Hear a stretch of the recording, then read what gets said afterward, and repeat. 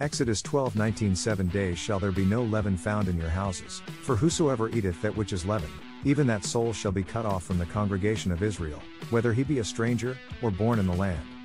We see that the feast of unleavened bread began on the day before Passover and continued for 7 days, from the 14th of Nisan to the 21st of Nisan. 7 in Hebrew represents completeness, wholeness, blessing, and rest. The Feast of Unleavened Bread is all about entering into God's blessing and rest. Unleavened bread represents Jesus Christ, or the Word of God. Matthew 26:26 And as they were eating, Jesus took bread, and blessed it, and brake it, and gave it to the disciples, and said, Take, eat, this is my body. Jesus Christ, the Word of God, is the source of our life, spiritual growth, nourishment, and prosperity. We cannot become mature Christians if we do not spend time reading and meditating on God's Word. We need to study God's Word every day. There is nothing more important than God's Word. We cannot escape from the Babylonian system unless our spiritual eyes are opened by the Word. There is nobody and nothing who can, or who should, be your intermediator with God except Jesus Christ. Most of what passes for the church today is seriously abnormal. I dare to say that much of what calls itself the Christian church is not Christian at all except in name only. I think it will be helpful if we understand how the Babylonian religious system was organized. The Babylonian religious system was simply a multitude of organized systems that catered to the lusts of the flesh, for a price. Each god or goddess promised help in different areas of life with many different pathways, or methods, to accomplish a multitude of ever-shifting goals and purposes. Does it make you think about the hundreds, and thousands, of different Christian denominations that each pass themselves off as the church? How about the hundreds of national governments in the world? How about the hundreds of thousands of corporations and organizations in the world? The Babylonian system always had a priestly class, an ecclesiastical group of men and women, who intercede between the laity and their God. Oftentimes these priests and priestesses were prostitutes. Their entire life was dedicated to earning money for, and increasing the prestige of some god, demon. Oftentimes this priestly class had no choice in the matter. They were sold into bondage to some demonic organization at an early age by their parents. Deuteronomy 23:17 There shall be no whore of the daughters of Israel, nor a sodomite of the sons of Israel. Deuteronomy 23:18 Thou shalt not bring the hire of a whore, or the price of a dog, into the house of the Lord thy God for any vow, for even both these are abomination unto the Lord thy God.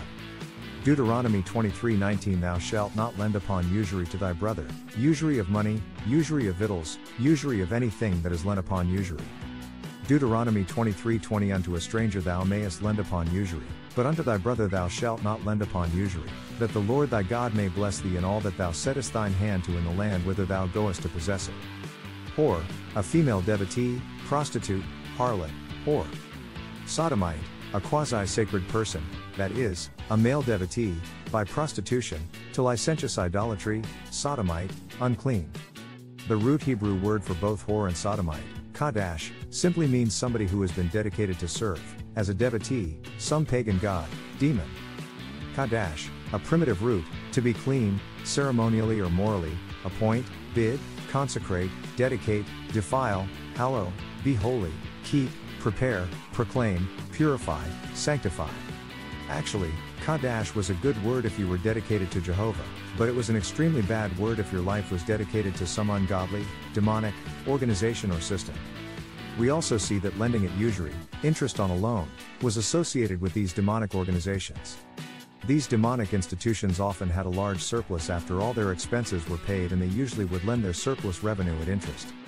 These ancient Babylonian temples were the first banking houses on the planet. Guess what? These demonic institutions still exist with different modern names, but under the same demonic management.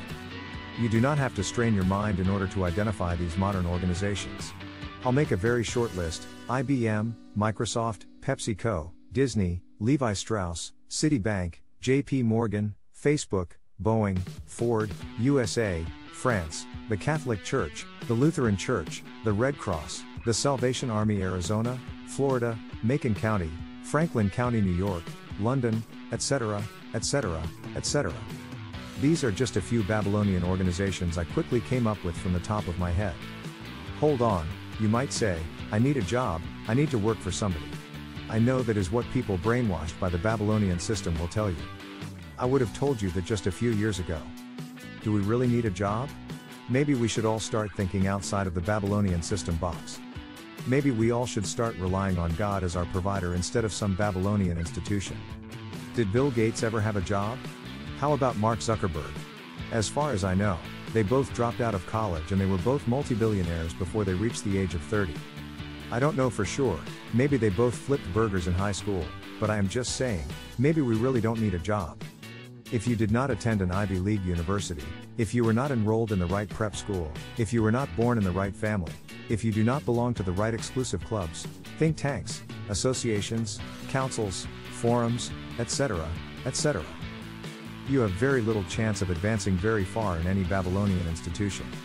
As long as you are relying on a Babylonian institution, you have very little chance of advancing very far in Jesus Christ. Matthew 16:11 How is it that ye do not understand that I spake it not to you concerning bread, that ye should beware of the leaven of the Pharisees and of the Sadducees? Matthew 16:12 Then understood they how that he bade them not beware of the leaven of bread, but of the doctrine of the Pharisees and of the Sadducees. I think it is pretty clear in the New Testament that unleavened bread represents Jesus Christ. What exactly is leaven? Modern-day Babylonian teachers will tell you that leaven is sin.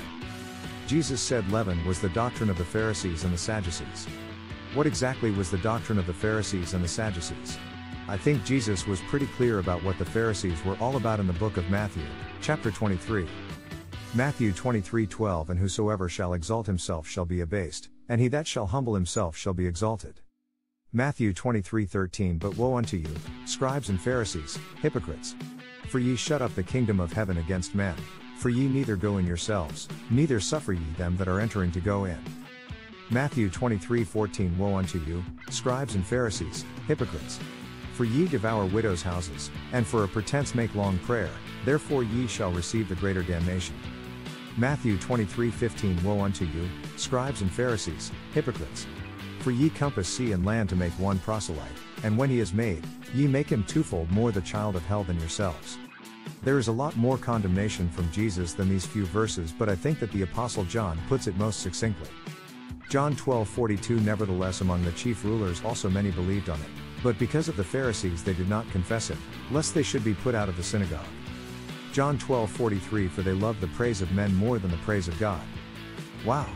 There were people who heard Jesus speak, saw him perform miracles, and actually believed he was the Messiah, and were afraid to openly confess him because they would rather be admired and praised by men rather than receive praise from God.